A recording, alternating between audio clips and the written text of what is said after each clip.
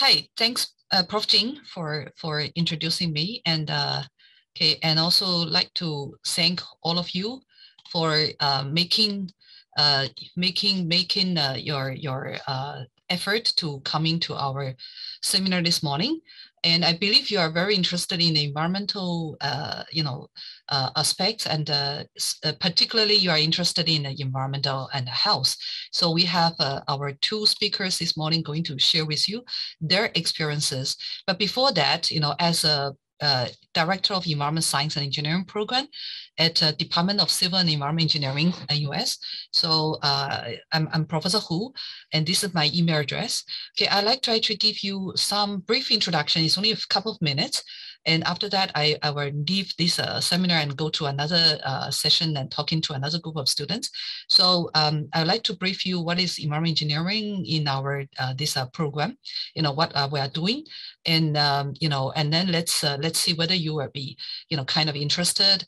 And then you want to actually continue your journey in terms of protecting the environment and coming out something, which is very beneficial to the society, to the human being. And then you probably want to actually continue with us and to probably read a degree, undergraduate degree, and even, you can actually continue with a master and even PhD degree. Today, one of our speakers, actually, she's our student and finish, all the way to the PhD, and then she's going to share with you her journey of her study as well as her working currently in the environmental field. So remember my email address. If you have any questions, send to me, because I'm going to leave this seminar very soon after give you this briefing. So, okay, I only have this slide, right? I promise you a couple of minutes only. And okay, I would like to tell you something quite unique. The unique feature of our environment engineering program at NUS. Okay, so of course I started with World University ranking. So it's a QS World University ranking. Our program ranked very highly in the world. 2021 ranking is 11 in the world. Okay, so you can see actually we are really top in the world and also top in Asia. So our program is doing pretty well, and this ranking is kind of recognition of our program's achievement. And in this program, our students have a lot of experiential learning, authentic learning, and active interaction with our academic staff, with our industrial partners, with our alumni. And you have a lot of these kind of experiences. Okay, for example, today's seminar is kind of interaction with our alumni, and our student got a lot of outdoor events and indoor activities, okay, working on the environmental related projects.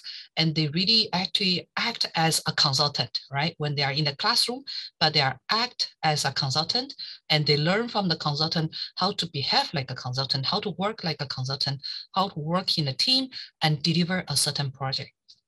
All right. And another example, about their active interaction is we call it final year symposium. So when the student come to their final year, they will work on a research project, and it's a very long period of time. It's about one whole year to work on a particular research project under the supervision of the professors. And then they have a lot of things to share, to show. So we have a symposium for them to showcase the advancement in the science, advancement in the technology, advancement in the theory, and so on. So we invite industry partners comes in, to interact with our student, right? So this is about their symposium, and then they are so excited about it. And every year we do it. Of course, during the COVID time, 2020 we don't do, 2021 we don't do. Only these 2 years actually we suspend this kind of activities because of the the pandemic situation. But from 2022, this year, we are aiming to reassume these activities, which benefit our students, benefit the industrial partners, very much, because a lot of company, they will basically just go to this FIP symposium and look for their candidates. And quite a number of our students secure the job on spot. And this happened in 2019. Okay, so this is the second feature. Third, feature will be that our program do have a lot of award-winning and highly experienced educators. We have, a team about 10 professors.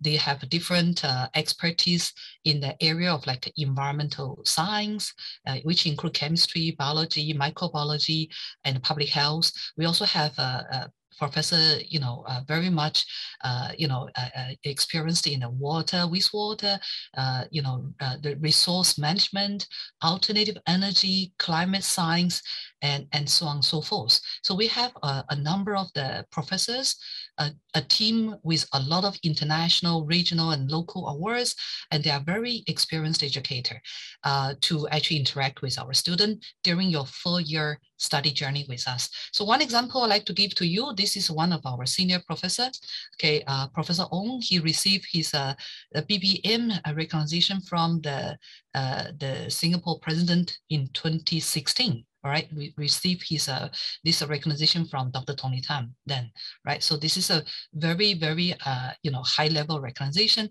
for his contribution to the new water development in Singapore. You people must have heard that new water development, right?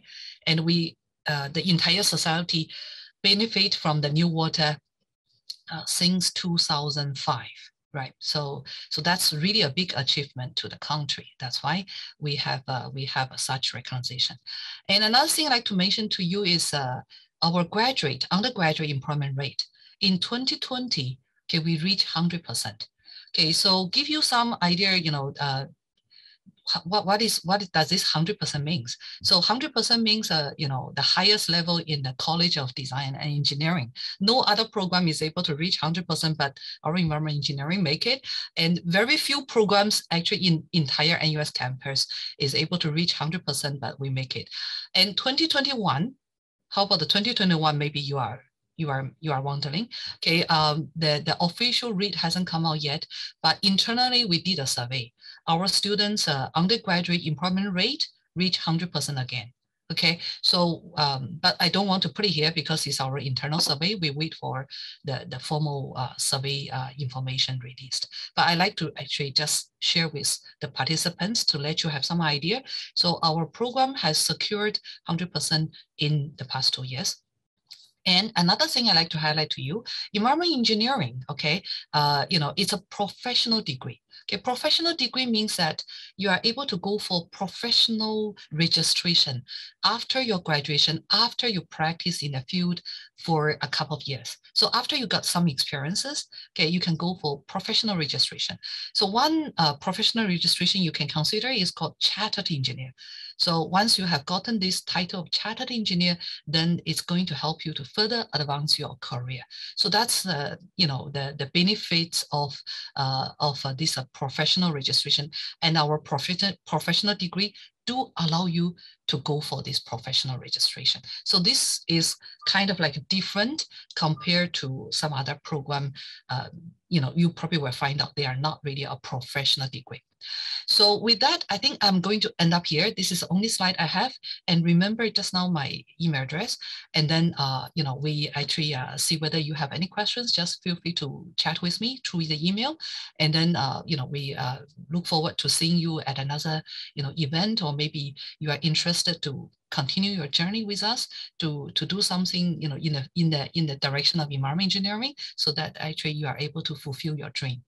Okay, so I end up here and I get back to Professor Jin. Thank you. Thank you very much, Prof. Hu. So I forgot to introduce myself to you at the beginning. So I'm Professor Karina Jin, and I'm also with Prof. Hu, colleagues at the Department of Civil and Environmental Engineering. And today's topic is a specialty for me. This is my pet area of interest in environmental engineering, and it's a cross between environment and health.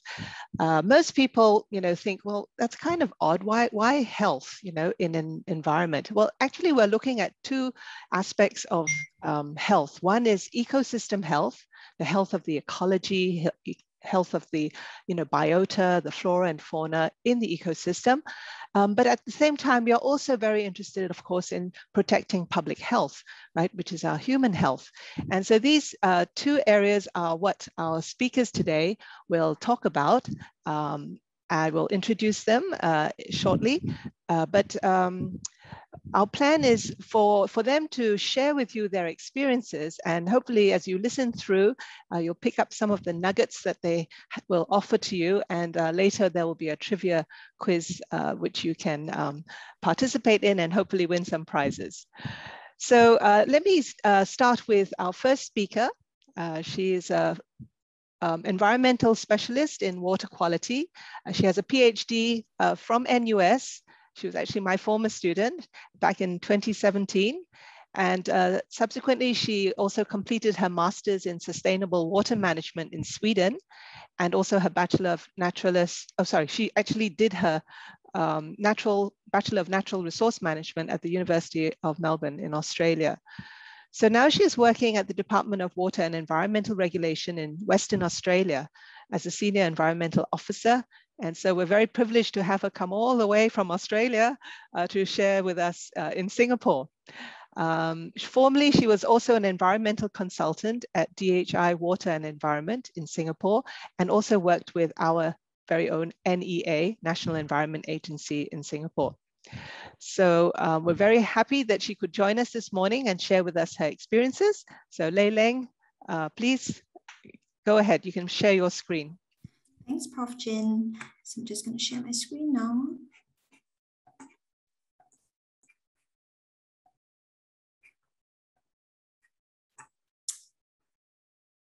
Okay, hope you can see my screen well. Yep, we can. Super. So good morning, everyone. First, I'd like to thank Prof. Hu and Prof. Karina Jean for the introduction. And also thank you, Prof. Karina Jean, for the invitation to be a speaker on this outreach webinar this morning. And of course, to MES for coordinating this session.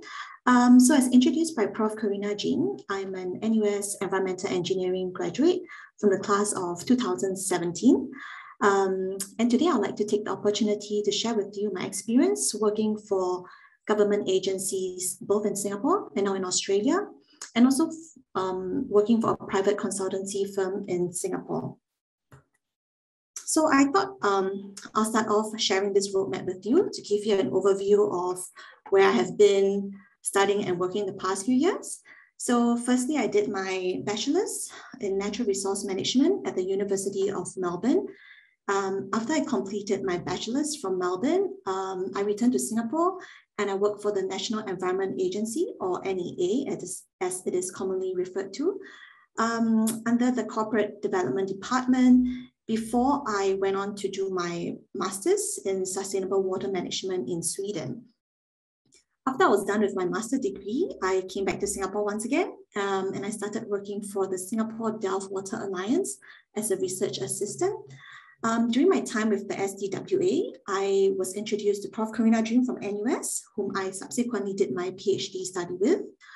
After completing my PhD, I got a job with NEA as an as the scientific officer in the environmental modeling and monitoring branch.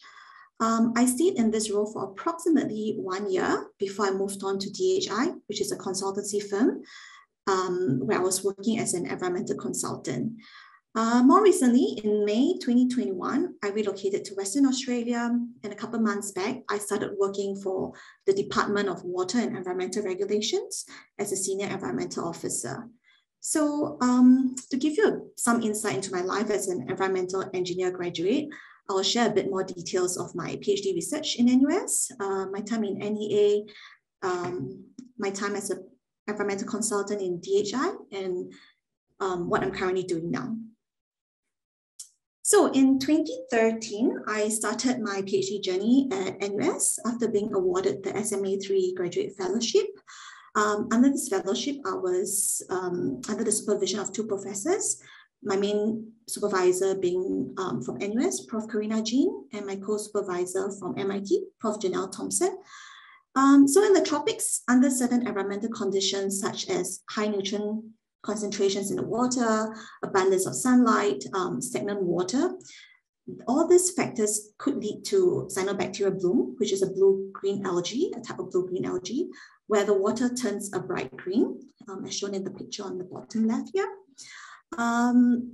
So one of the reasons why we are concerned with these cyanobacteria blooms is that they could potentially release toxin, which could affect the water quality. So where I come in is my research topic was on cyanophages, which are naturally occurring viruses that infect this cyanobacteria and subsequently kill them. As an overview, there are many things I did during my 4.5 years PhD, including carrying out lots of sampling in freshwater reservoirs around Singapore, processing and analyzing these water samples in the lab. I also did metagenomics, which involved extracting the DNA of the viruses, virus samples, and then learning how to process this huge sequencing data set using scripts. All in all, I'm very grateful to be able to conduct my research in a world-class university like NUS. NUS, as many of you know, it's a renowned university constantly pushing the forefront of engineering. During my research, I had access to state-of-the-art facilities and also professors who are highly recognized in their line of work. In addition, during my PhD study, since it was a joint collaboration with MIT, I got to spend 3 months in Boston at the MIT campus. Given that NUS has multiple collaborations with different universities, there's often opportunities for students to do an exchange program overseas. So definitely graduating from NUS with a postgraduate degree in environmental engineering has helped me to launch my professional career, given that NUS is one of the top universities in the world. So when I applied for the role at NEA, the advantage I had was my understanding of the local freshwater environment. I had sampling experience, I had water quality analytical skills and water quality knowledge. So after I graduated from my PhD, I joined the National Environment Agency as a scientific officer. I was able to ease into the job relatively quickly, given that I had the water quality experience from my PhD work in NUS. Additionally, having done my PhD in NUS, I had established a network of connections that were great for creating collaborations in my job, which proved to be highly beneficial. My job exposures in NE was pretty big, ranging from evaluating environmental impact assessments, which are basically assessing the likely environmental consequences of a proposed development. I was also involved in reviewing and developing water quality guidelines, such as the one for recreational beaches around Singapore. So some of you may be familiar with the ongoing monitoring of our recreational beaches in Singapore by NEA. So NEA collects water samples routinely and analyze these samples for Enterococcus, which is a type of bacteria, which is used as a proxy to determine if the water is suitable for primary contact activities such as swimming or secondary contact activities such as kayaking.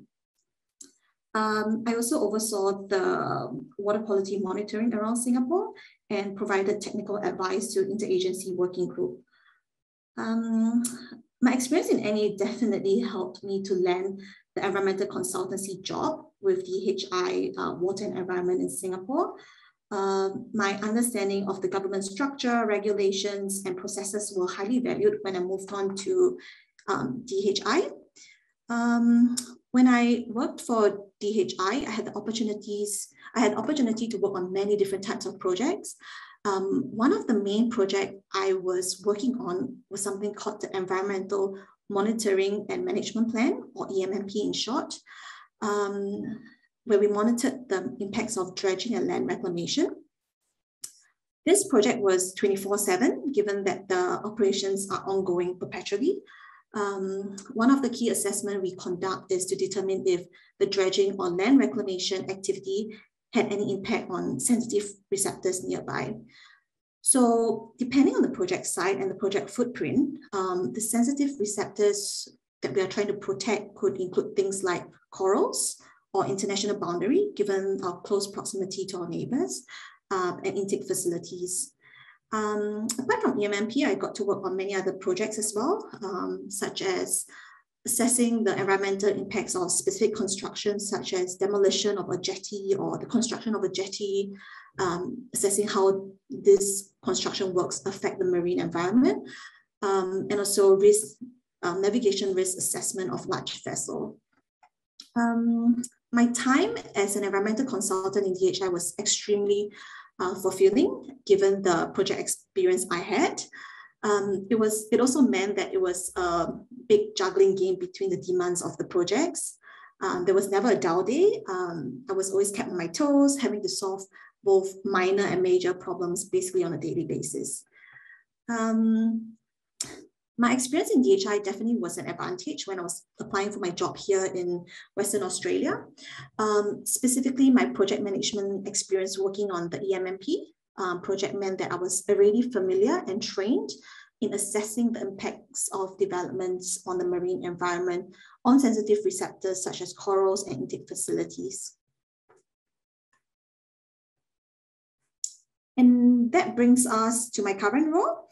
As mentioned earlier, I relocated to Western Australia about 8 months ago, and I'm currently a senior environmental officer with the Department of Water and Environmental Regulations.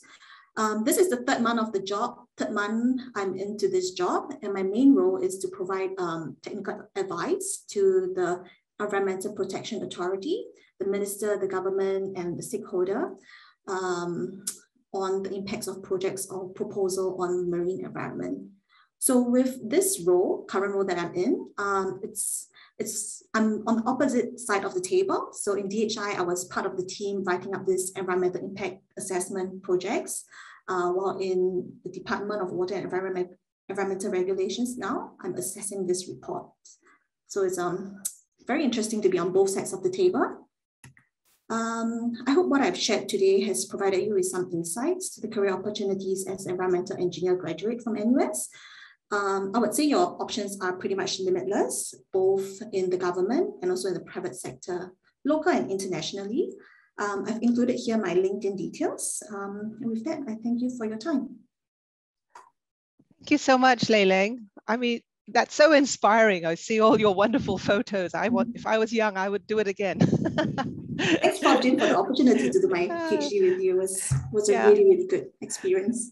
Well, I hope that this this presentation has given us you students out there a different perspective of environmental engineering, because many of you probably think that you'd be doing like wastewater treatment or water treatment in a wastewater plant. I think the kind of experience that Leng has shared is that it can be much, much broader, and we can look at environmental impacts assessment, actually going out to protect ecosystems and the environment health, right? So remember that's the topic of today. So now let me open the floor for questions, because I'm sure that you must have some questions for Leng.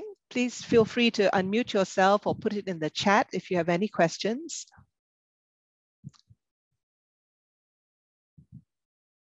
She has a rich body of experience working in various companies, government as well as non-government. So if there's anyone who, any questions, please feel free to ask.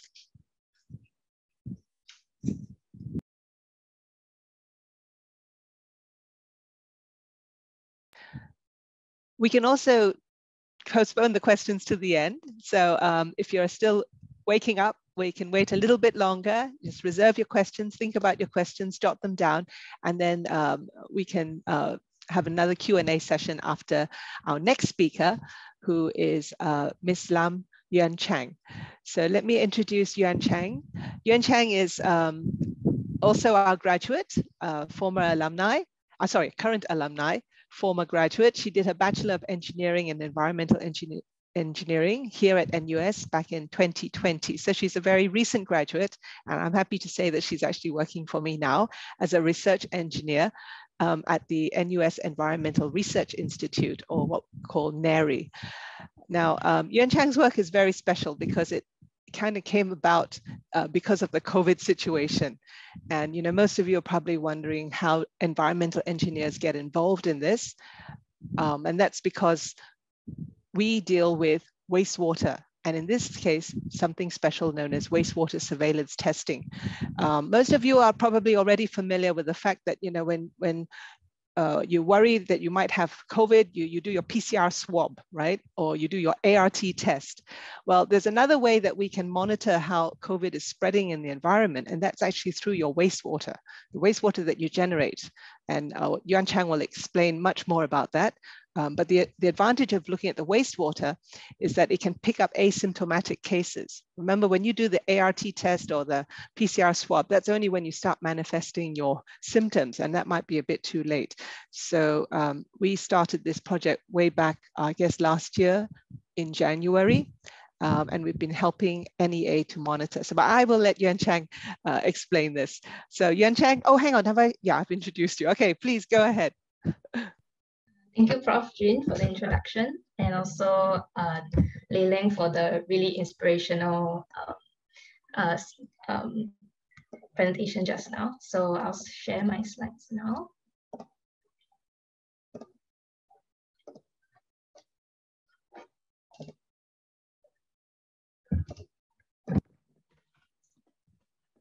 Okay. So good morning, everyone. Firstly, I'd like to thank Prof. Jin for the opportunity to speak today, as well as MES for coordinating this session. So I'm Yuan Chang, and today I'll be talking about how engineers in NUS are fighting COVID from the perspective of a research engineer with a bachelor's in environmental engineering. So I'll be sharing the journey of my time in EVE, which is environmental engineering for short, as well as how I ended up in the front lines with my other teammates since the beginning of the COVID pandemic. And you can see the timeline of my journey at the bottom of the slides. Okay, so Singapore actually had a very strong focus on contact tracing in the beginning of the pandemic. I think this is mainly due to the experience of SARS in the past. So we learned from our experience, and therefore contact tracing was a very strong focus. So the limitation of contact tracing is that it's actually not foolproof, with many cases of COVID that could not be tracked back to the source. And many people only found out that they contracted the COVID virus when they actually started displaying symptoms. And by then, they would have already been infectious for some time. So studies on wastewater-based epidemiology, or WBE, have started to gain traction as many institutions around the world successfully managed to detect the RNA of the SARS-CoV-2 virus in wastewater, fecal, and urine samples, which corresponded to the infected population. And because this is a reliable method of early detection, as you can tell when someone has COVID, even before the symptoms arise, NUS decided to adopt this method as well. And that's how this project started. So NUS named this project WST, or Wastewater Surveillance Testing. And now I will give an overview of the entire WST project.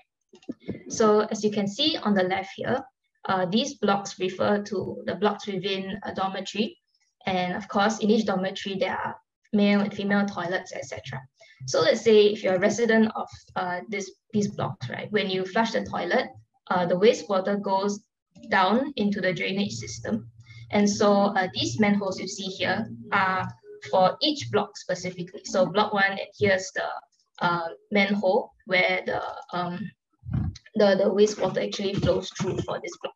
So these are called inspection chambers. And then how the sewage system works is that these pipes will actually flow into a main pipe, which is also known as the final discharge. So this manhole here is for the final, is where you can actually test samples from the final discharge.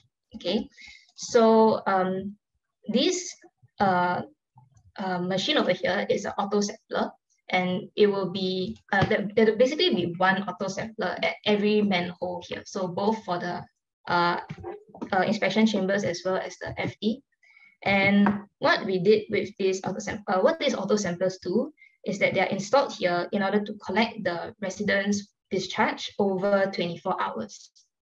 Okay, so after collecting, these samples are actually transported to the BSL2 plus lab. So this is not the actual lab, it's just a photo. But yeah. So these samples will then undergo a process. Okay, so in this case, we only test the final discharge samples first. Okay, and this process includes this is the process where the debris is removed, the RNA is extracted, and then analyzed with RT-qPCR to detect the coronavirus. Okay, so you can imagine this us, okay, processing the virus. Okay, so let's say there's a positive detection, okay, in the final discharge. Then the process will be repeated with the inspection chamber. So 1, 2, 3. And as well as the final discharge again. So this is in order to eliminate human error as well as trace which block the virus originated from. Okay, and if let's say after repeating the process, there is positive detection again, OSHI and NUS top management will be informed, and then MOH will follow up. So in the beginning of the COVID pandemic, and especially during the height of it, during the lockdown, right? The follow-up action actually meant finding the positive case as soon as possible, and then quarantine of all the hall residents within that block. So yeah, but however, now with most people already being vaccinated in Singapore, so this process is less time sensitive, and it's more of a way for us to monitor trends to see if clusters are forming. So it's not so much about catching the person because, yeah, a lot of people have gotten the virus already. Okay, so the wastewater surveillance testing project requires the coordination of several teams. So we as research engineers do not collect the samples from the auto-samplers ourselves. So instead, we rely on contractors to collect and transport them to the lab daily. We work 24/7 on a roster basis. So even within the sample processing team, we are rostered into 3 types of shifts. So the day shift, reagent shift, and standby shift.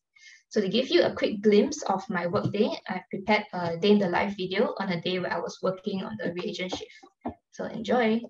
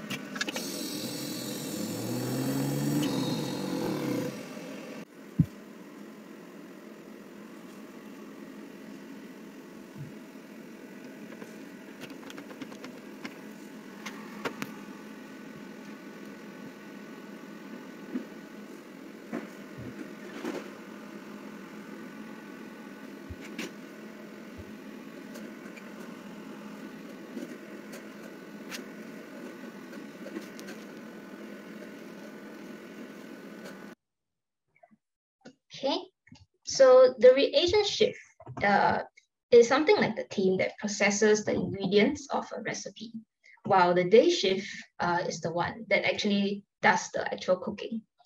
So before I can explain the work that we do in the day shift in the BSL2 plus lab, I first need to explain what the coronavirus is. So the SARS-CoV-2 or the coronavirus is basically a microscopic package of genetic material with a membrane around it. And one-strand molecules are RNA. So this blue squiggly line here, you can think of it as RNA. gives instructions to the proteins, which the proteins then carry out. So some instructions include infiltrate healthy human cells, so the RNA can reprogram them into virus-making factories, or multiply, or etc., etc. So in meme terms, the RNA tells, basically RNA is the war leader, and then the proteins go and fight. Okay, so so step one of our work in the BSL2 class is to kill the virus. Okay, so how we do this is through incubation. We heat inactivate the virus by heating the samples in a water bath at 60 degrees Celsius.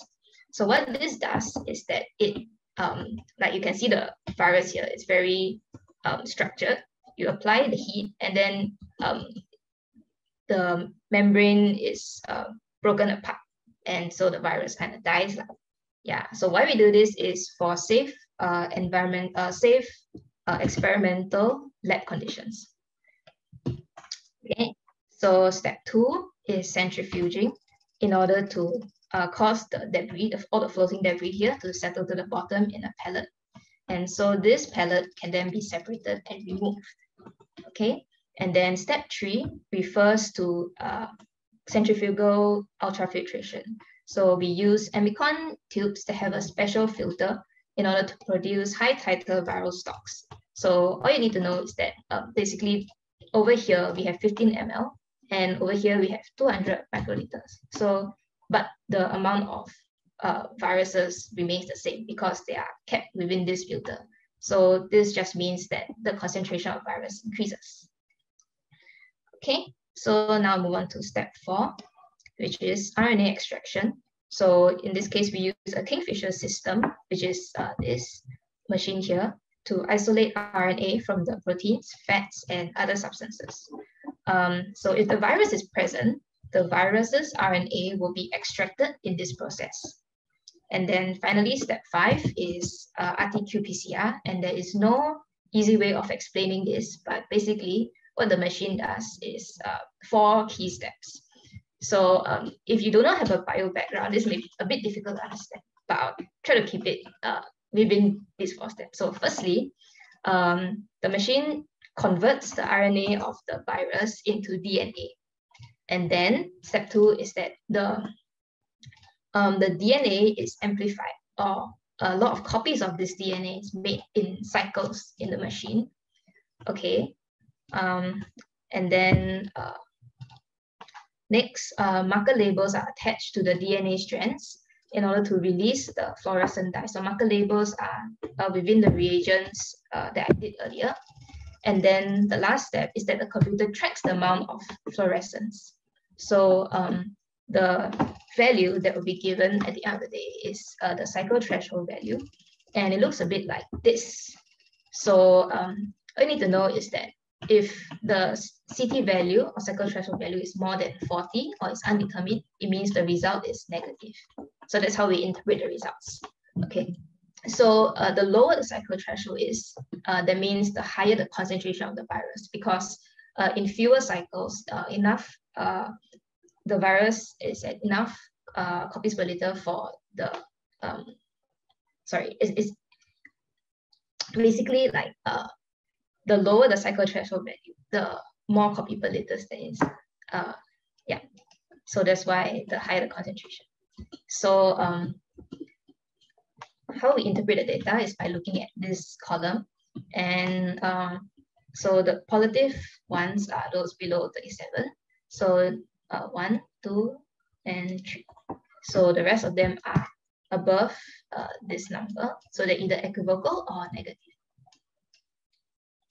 Okay, so now I'd like to backtrack a little in time. So some of you may be thinking about choosing an EVE degree, whether it's suitable for you. So I'll go through some of my experiences, and maybe it'll give you guys some inspiration. So for this slide, I'll be explaining my final year project and my traineeship on bacteriophages.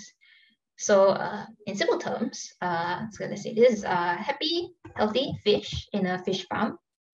And then here is a bacterial pathogen that can infect a fish. Okay, so it's present in the water as well. And so what do you think a fish farmer will do? Right, obviously they'll put antibiotics in the water, right? So yeah, so the antibiotics will kill the bacteria. And so you think, well, great, so problem solved, right? But no, okay, it's not so easy. Some mutated bacteria will survive due to mutation. And then this mutated bacteria that is resistant to the antibiotics will multiply. And then the antibiotics are no longer effective. So what I need to do then, what would a fish farmer do then, is to use stronger antibiotics in order to have the same effect. However, this is not sustainable. And some pathogens have mutated to become completely resistant to all commonly known antibiotics. And the term for this is antimicrobial resistance. So this is a really big problem, not just in ecology, but also in hospitals. So basically, we were researching a new way to deal with these bacterial pathogens, which is to use bacteriophages. Okay, so these bacteriophages are as represented by these green alien-looking things with a lot of legs, are viruses that solely target bacteria and infect them. And it mutates as the bacteria mutates, so it is potentially more sustainable and an alternative to antibiotics. Okay. Yeah, so that was what I was researching during my traineeship. Okay, and now I'll just go through some of the challenges that I faced as a trainee as well as research engineer in EVE. So firstly, I would say that you should not assume that your experiments will go as planned for the first few tries, because there are many issues that will definitely happen when you are doing experiments. So you have to do a lot of trial and error. There'll be sometimes that your bacterial viruses just don't grow. There might be human errors, there might be contamination, etc. So you need to redo it a lot of times for your experiments. And also there are some risks to your own health, such as lab hazards.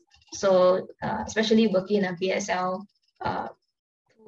2 or more environment, there are cases where people get infected by the bacteria or pathogens that they are cultivating, or like they prick themselves with a needle and then they end up with viruses, like they ended up being infected and things like that.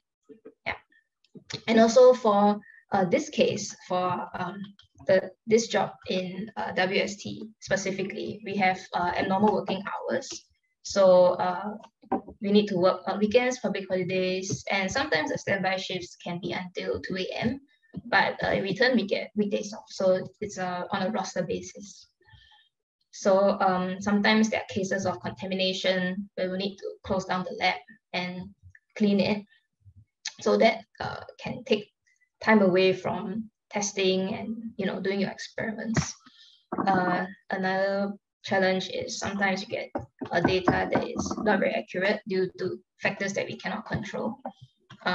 Sometimes it can also, like, the not very important challenges, but are still challenges, is that, well, wastewater doesn't smell good. Yeah. And also having to wear the protective equipment can be very annoying. It's very hard to breathe through the N95 mask, especially if you're wearing for hours. And also you can sweat a lot. Yeah. So what are the pros then? If you're working in as an environmental engineer, it can be very fulfilling because you do really make an impact on society, whether it's the health of people or the environment, and you're getting paid while you're doing that. As well as you can have flexible working hours, which is a pro or con depending on what you value. But for jobs which are non-rostered but are research jobs, right, it can be a big pro for those who are good at time management. Yeah. And also there is less staring at the computer because you're working in the lab. And usually research jobs are very technical skills focused. So you don't need to be a people pleaser. So if you're an introvert, this might be a good job for you.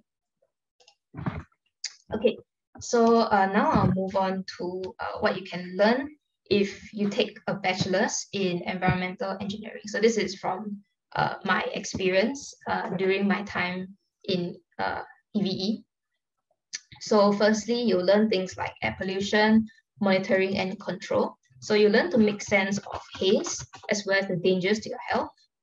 You learn about water quality monitoring and control, like water chemistry and microbiology to evaluate the quality of water.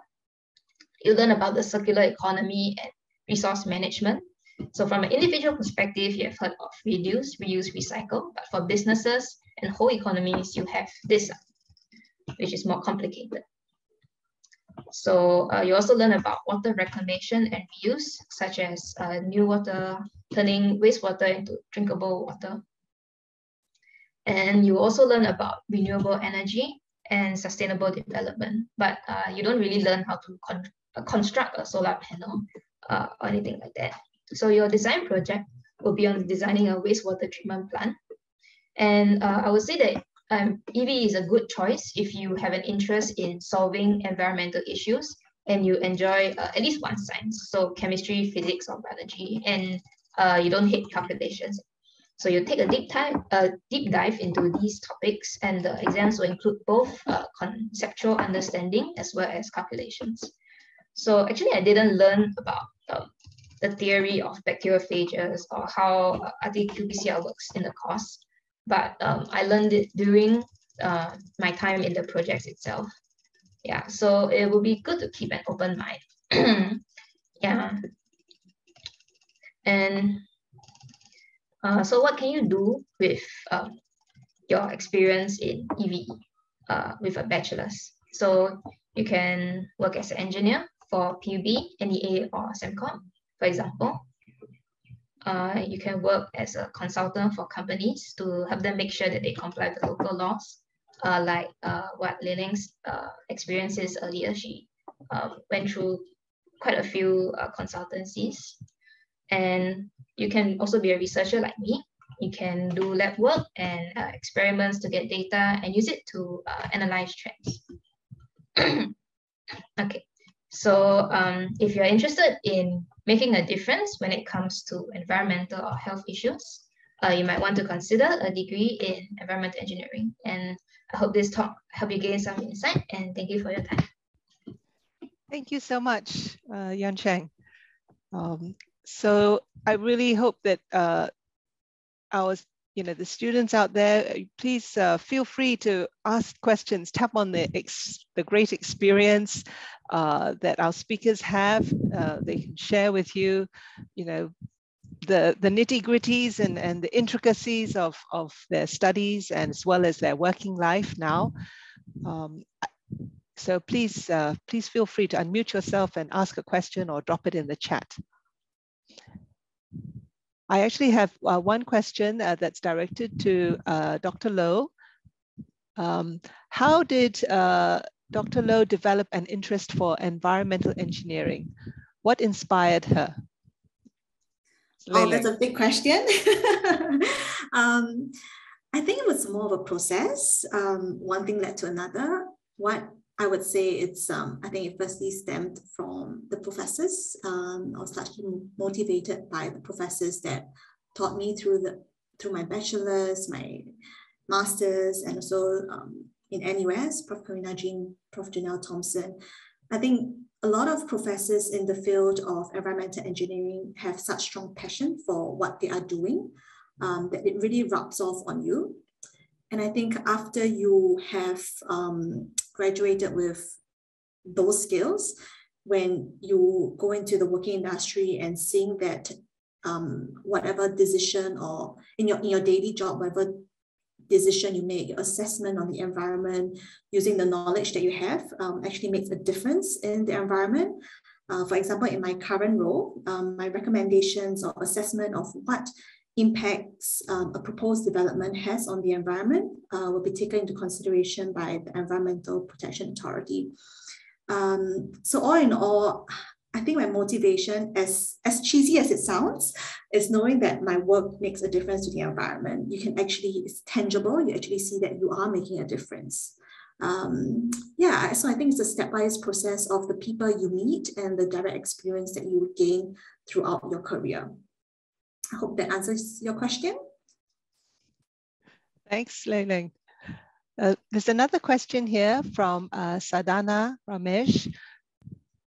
she would like to ask if careers in this course only involve environmental monitoring in the water sector.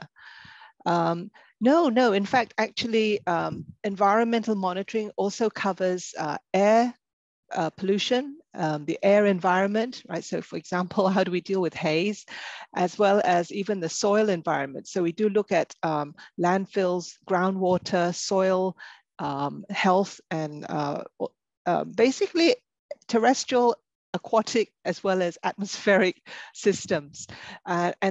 And you will cover all these areas in the module.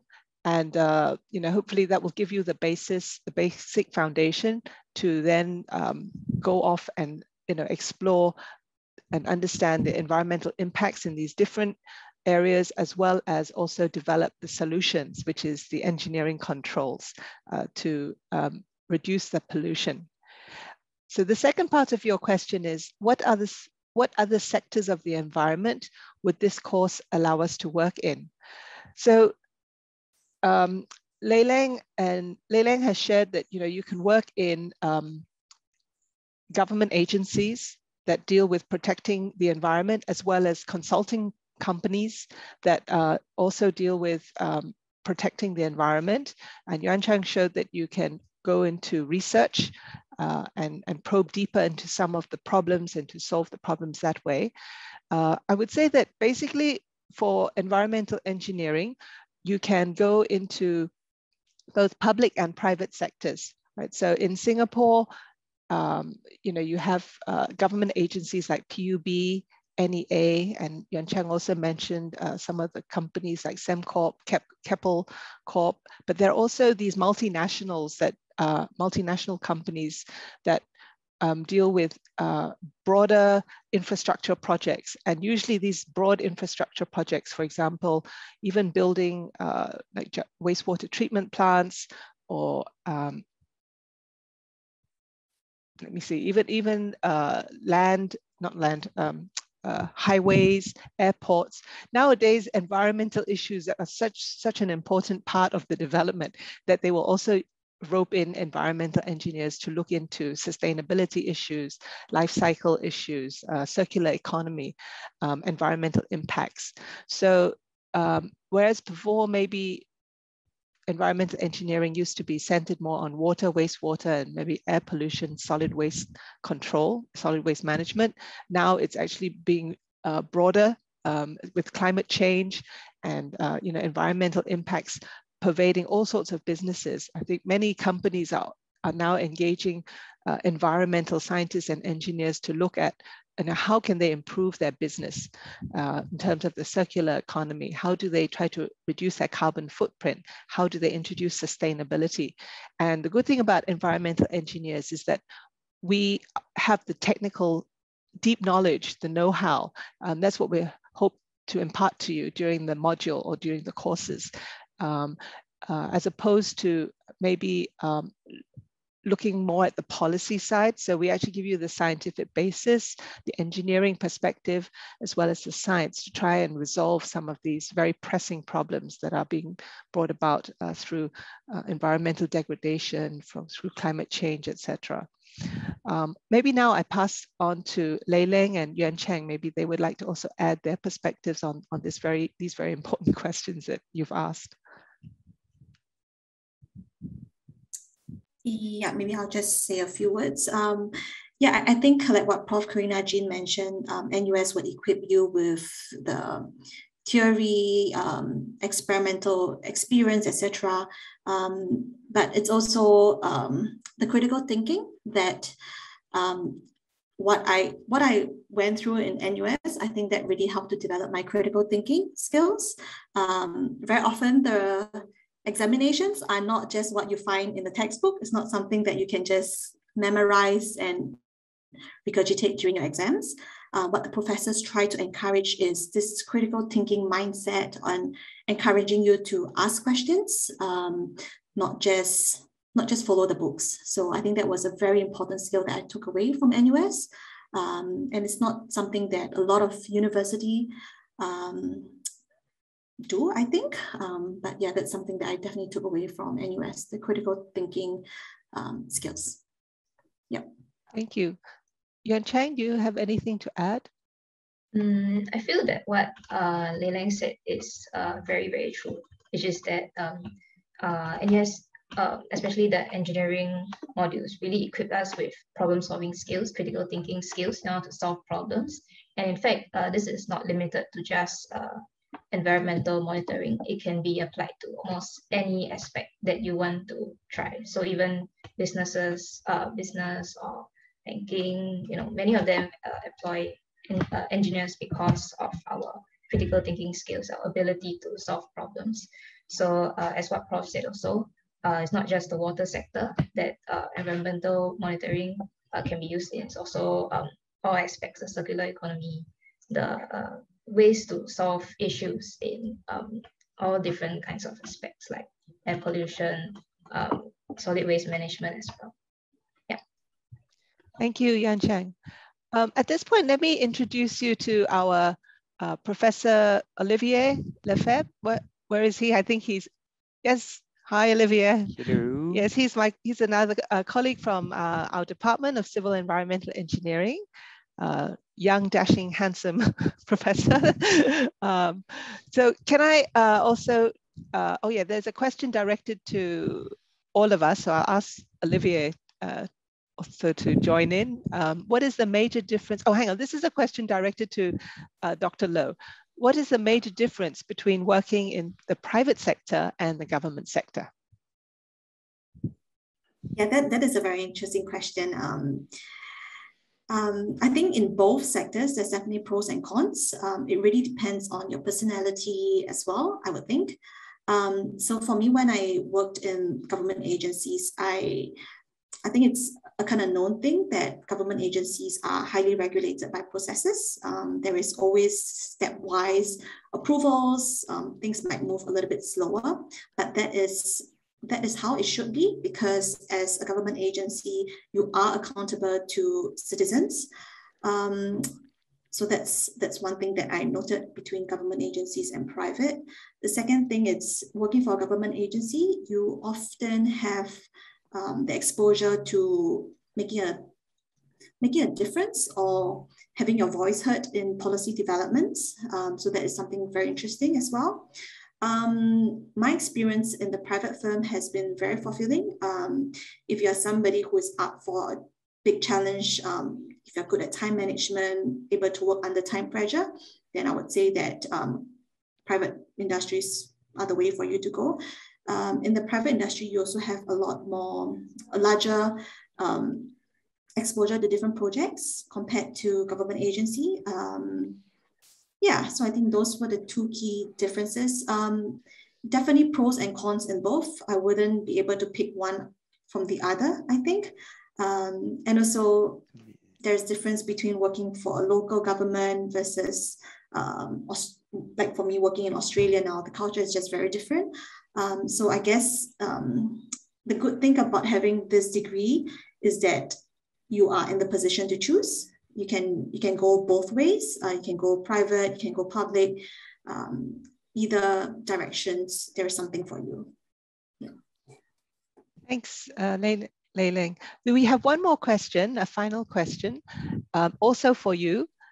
What do you feel are the advantages, disadvantages of pursuing a PhD after entering the workforce for a few years as compared to immediately after obtaining your bachelor's or master's? Right. Let's see. So I think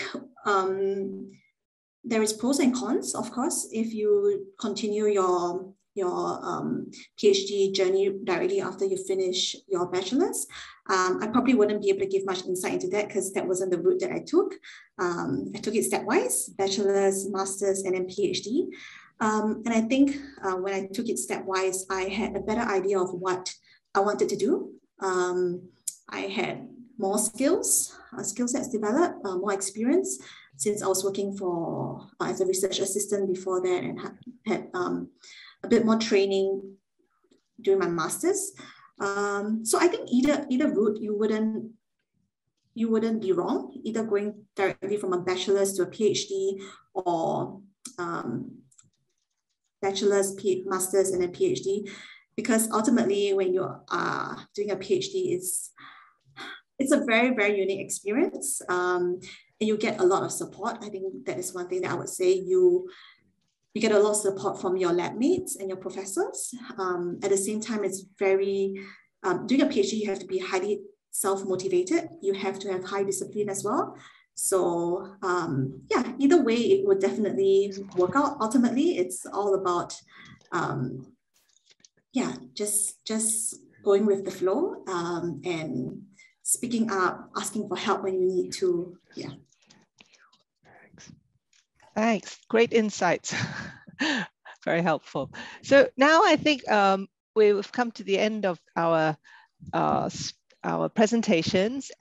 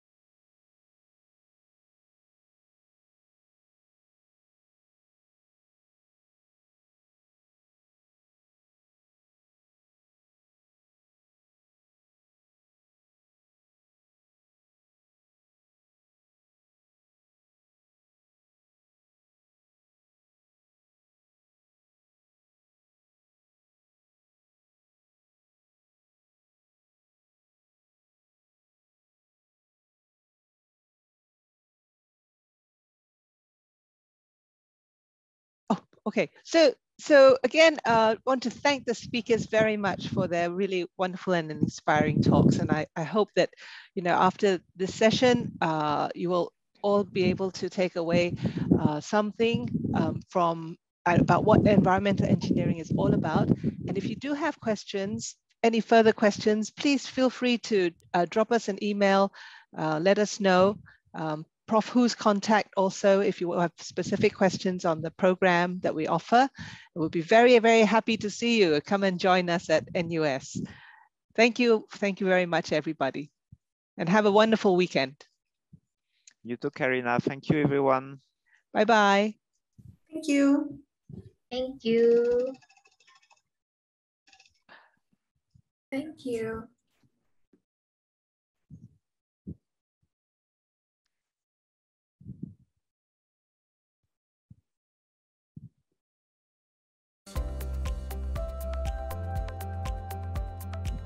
Thanks so much, Leng and Yuan Chang.